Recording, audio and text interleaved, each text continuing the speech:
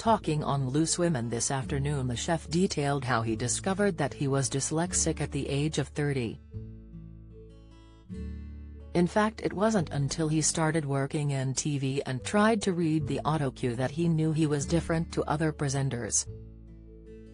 Working alongside Ruth Langsford at the beginning of his career, he said, "Co-hosting with Ruth and I quickly figured out who was a good presenter and who wasn't."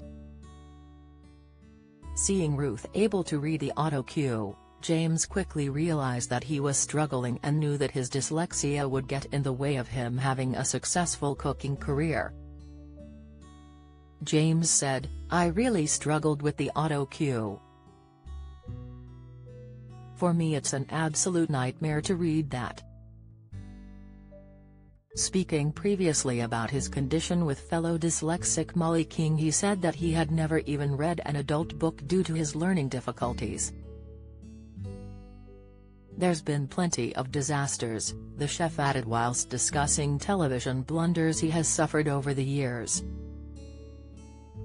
Dementia, the mineral exceptionally low in 76% of people. 15 years I've been doing Saturday morning, so there are plenty. Usually, the ones that are out there, the ones that are on the internet really. And the fact I'm dyslexic, so I keep getting the words mixed up when I read. I don't know how you guys do it on television. I just completely mess it all up, but that's where it all goes terribly wrong, when I get my words mixed up." Pfizer booster shot, the third shot side effect that makes daily activities impossible. Insight hypertension diet, the two-piece snack that can lower blood pressure and high cholesterol, tips Lorraine Kelly. Health, the star told to get help after horrible condition. Latest, appearing on cooking shows since 1996, the 49-year-old had to adapt his working style to his condition. Luckily, he was able to receive training from a wonderful lady who taught him how to walk and talk at the same time. This allowed him to grow in confidence and triumph on shows such as Ready Steady Cook and Saturday Kitchen. Dyslexia is a common learning difficulty that affects both children and adults. The NHS states that it is estimated to affect 1 in every 10 people in the UK to some extent.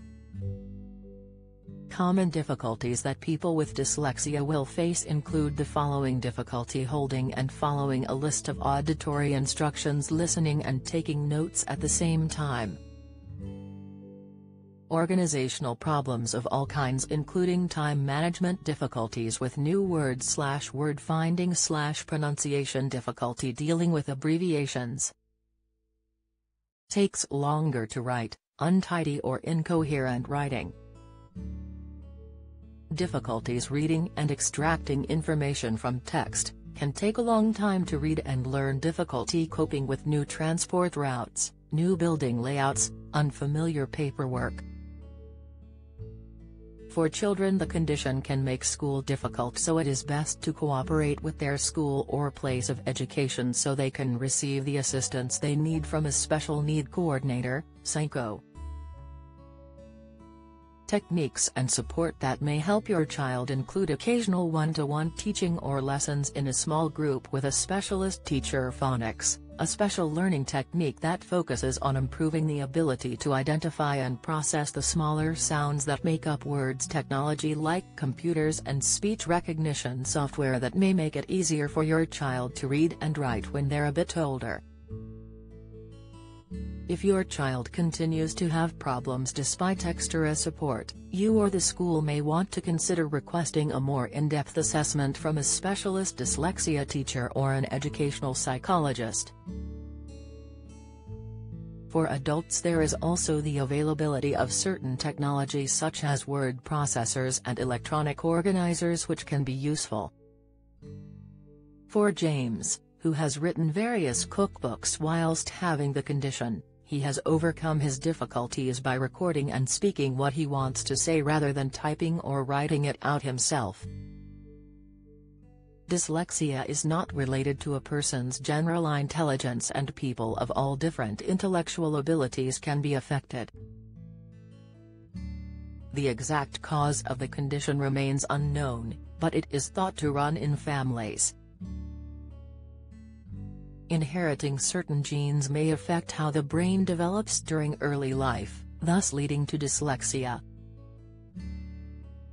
Although typically thought to be the same as autism, autism or autistic spectrum disorder is a developmental disorder where the brain processes sound and colors in a manner different from an average brain, whereas dyslexia is a learning disorder that involves difficulty interpreting words, pronunciations, and spellings.